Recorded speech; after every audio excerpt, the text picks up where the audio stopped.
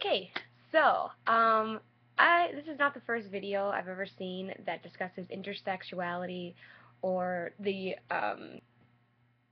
actual appearance of people who have either one testy and one ovary, or testes that are not descended, or some weird mix of sexual organs. And I think the reason why I don't see why intersexuality is such like a big deal, like why someone would lie to their child about being intersex, or why there's this big push for surgeries during infancy so the child never has to bear having a strange shaped penis or weird looking vagina. Uh, I just don't understand at the end of the day why people as a general society are so concerned, deeply concerned about organs. Nobody freaks out about someone else's gallbladder.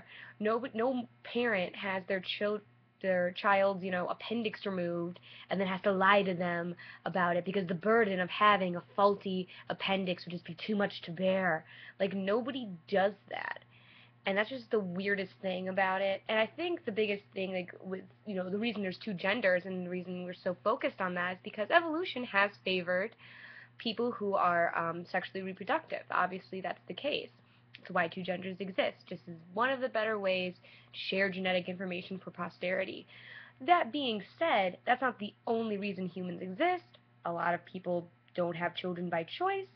Fertility is not a marker of whether you are a right person or not, or an okay person. So I just think that it's so weird that, some people truly are. Like, their first reaction when they hear intersexuality is like, oh my god, that's not right. How crazy and messed up. And I think that's really, really sad. I remember I read this one book about a boy who was raised as a little girl because his penis got burnt off during a botched circumcision. And so they freaked out and raised him as a girl instead of a boy. You were just a boy without a penis. Like, you still have all the sexual organs, DNA, your natural inclinations. You're going to probably have a gender that will now be trans because we're telling you that you're a girl and you're not because we're so obsessed with penises. And, it just boggles my mind. Why are you obsessed with organs?